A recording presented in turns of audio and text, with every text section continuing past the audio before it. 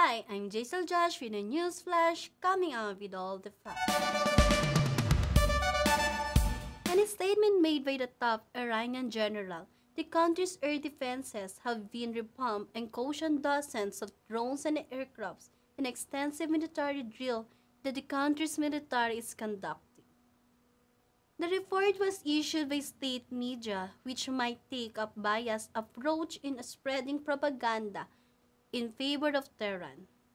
However, the claim has some concrete similarity since it fits the aggressive pattern that Iran has taken since President Obama paid the country off over the phony nuclear deal.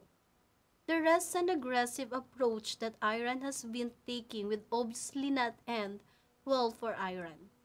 This is because the incoming Trump administration has a solid military team and concrete foreign policy that will not put up with such aggression.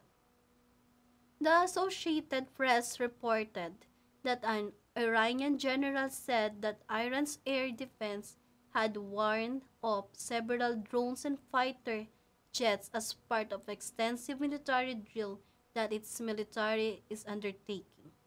The general added that during the past 3 days of military drill, the air defense had given warning to 12 aircraft from trans-regional countries to keep off from the country's airspace. As reported by the semi-official Tasnim news agency, General Abbas Faraipour said that among the planes warned off included U.S. drones and fighter jets.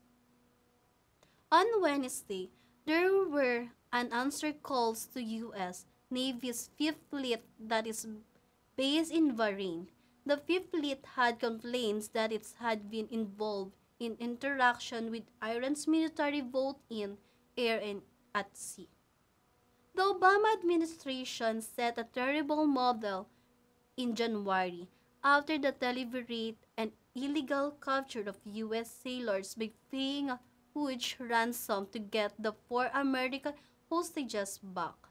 Obama's administration also failed to punish Iran for the illegal capture and made matters worse by making a deal that sees Iran keeping its nuclear infrastructure for a long duration.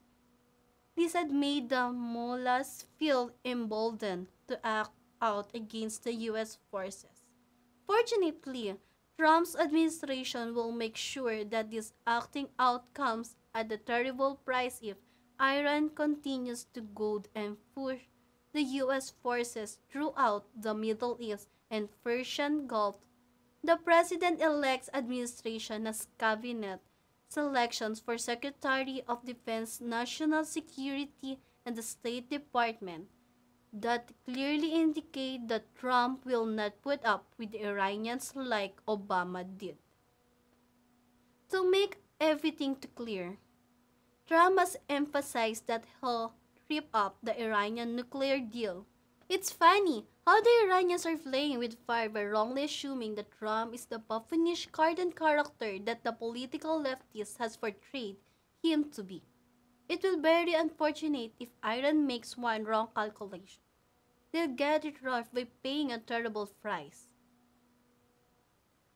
Don't forget to read thegoldwater.com every day for new and insightful discussion of current world events.